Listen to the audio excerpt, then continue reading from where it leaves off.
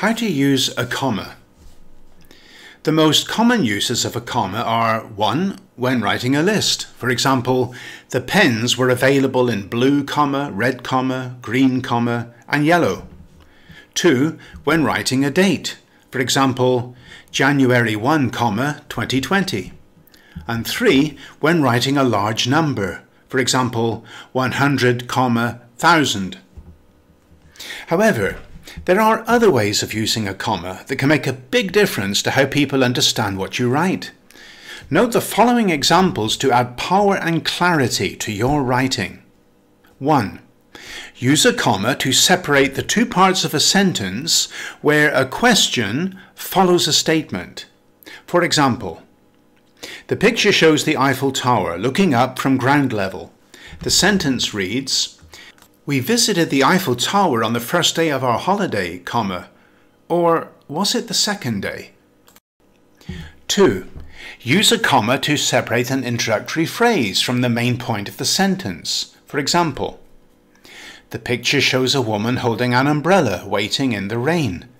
The sentence reads, "In spite of the fact it was raining, she still went to meet her friend." 3. Use a comma to separate words that are inserted to explain a preceding word or phrase. For example, the picture shows a flight of marble steps. The sentence reads, "The steps were completely clear, apart from the danger cone on the first step." 4. Use a comma to separate explanatory or unnecessary words that, if left out, would not change the meaning. For example, the picture shows a cafe with a closed sign.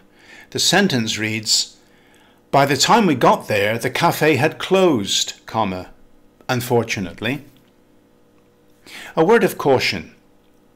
Don't pepper your writing with commas when they're not really necessary. This can irritate the reader. A good guide is to read what you've written out loud and take note of where you naturally pause. Probably that's where a comma is needed.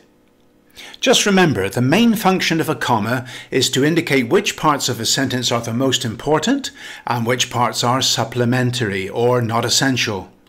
The comma is not there for ornamental purposes. Rather, it's there to do a job, namely, to separate the various elements in a sentence to make the meaning clear. That's how to use a comma. Get my free vocabulary builder and add these advanced words to your vocabulary: obsolete, sporadic, ludicrous, tantamount, skeptical.